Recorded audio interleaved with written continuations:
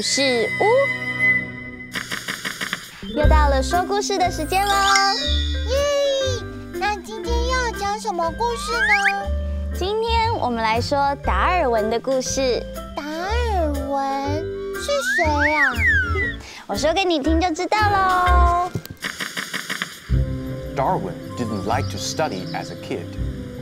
达尔文小时候不爱读书， He was more interested in nature. 反而对大自然比较好奇。Darwin liked to collect insects and other creatures in the woods. 常常到森林里收集昆虫与各种生物。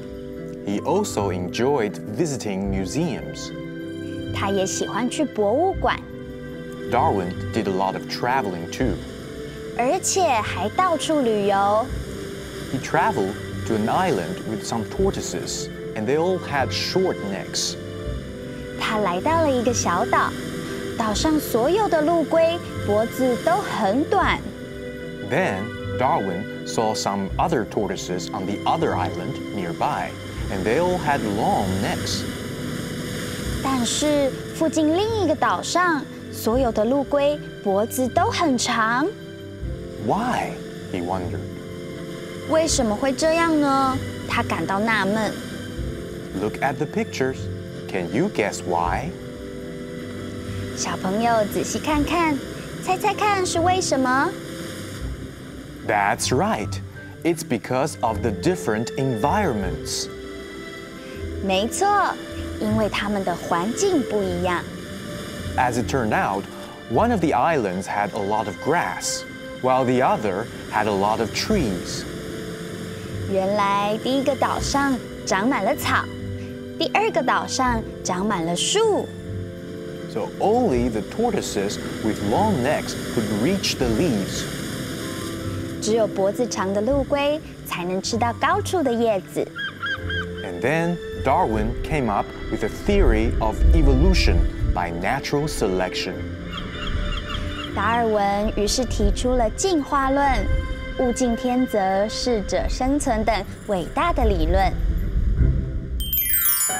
Study, 念书 Study 念书 Travel, 旅游 ，Travel 旅游 Neck, 脖子 ，Neck 脖子。小朋友知道什么是进化论 （evolution） 吗？我知道 evolution 进化论，就是呢，比如说我们人类啊，当初啊就是由猿类进化而来的，所以啊，每一种生物它之前都有它不同的祖先，然后慢慢的进化，让我们人类就拥有现在的高科技了。没错，很好玩吧？不过提出这个进化论的达尔文，他小时候不爱念书哦。He didn't like to study as a kid. 他小时候不喜欢念书。Study 就是念书。Do you like to study? 你喜欢念书吗 ？Do you like to study? 他不喜欢念书，因为他比较喜欢自然，他对大自然比较有兴趣。He was interested in nature. 他对大自然有兴趣 ，He was interested in nature。而且啊，他还到处去旅行的英文是，我知道是 travel 旅行 travel。He did a lot of traveling。他去了很多地方旅行哦。He did a lot of traveling。那么他去了哪儿呢 Island， 他来到了一座小岛上 ，Island 小岛。And on this island, all the tortoises had long neck. 这个岛上呢，所有的陆龟的脖子都很长，长的英文就是 long。不过另外一个岛上，这些陆龟脖子都很短呢，短就是 short， 短。那为什么有的是长的，有的是短的呢 Do you remember why? 你还记得为什么吗？It's because of the different environments， 因为它们的环境不一样哦。Environment 环境 ，environment。那是什么样的环境不一样呢 ？One of the islands had a lot of grass。其中一个岛上长满了草。One of the islands had a lot of grass， 所以不用伸长脖子就可以吃到草了。这个岛上的陆龟脖子就很短。那另外一座岛上长的是什么呢？树 ，tree， 树 ，tree。The other island had a lot of trees。另外一座岛上长的都是树。The other island had a lot of trees。想要吃树叶，只好伸长你的脖子 ，neck， 脖子 ，neck。所以这个岛上的陆龟脖子都很长哦。哇，脖子要长才吃得到叶子，这样才不会饿死啊！这就是为什么达尔文提出了进化论 （evolution） 的由来哦。那小朋友也想要提出伟大的理论吗？那你也要像达尔文一样，对什么事情都充满了好奇哦。Study， 念书。Study， 念书。Travel， 旅游。Travel， 旅游。Neck， 脖子。Neck， 脖子。Darwin didn't like to study as a kid. 达尔文小时候不爱读书， He was more interested in nature. 反而对大自然比较好奇。 Darwin liked to collect insects and other creatures in the woods. 常常到森林里收集昆虫与各种生物。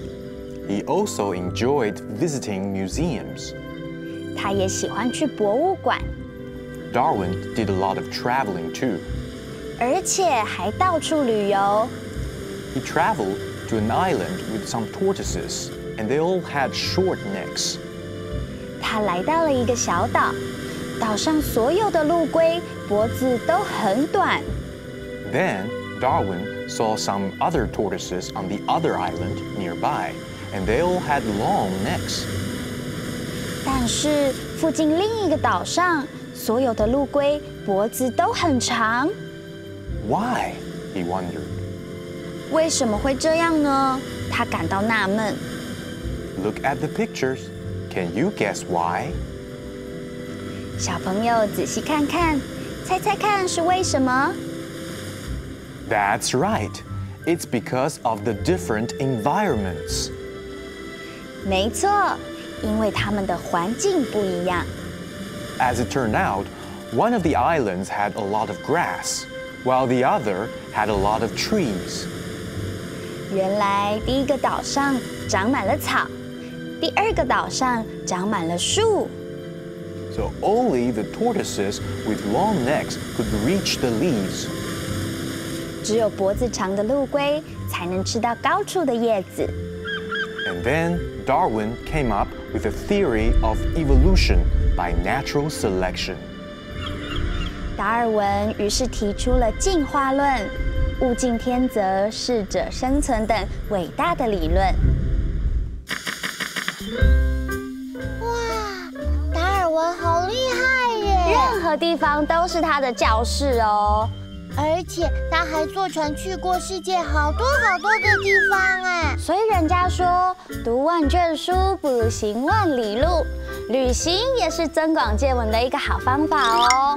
而且由于他去过很多的地方，所以他才会知道同一种动物在不同的地方会有不一样的特征呢。对啊，像陆龟，因为它要吃到更高的叶子，脖子就渐渐演化，越变越长，越变越长哦。大自然是不是真的很奇妙呢？好，我决定了，我要努力演化。下个星期，我要从粉红色的毛毛虫演化成一只绿色的毛毛虫，才不容易被小鸟吃掉哦。我想这应该不是时间的问题而已了。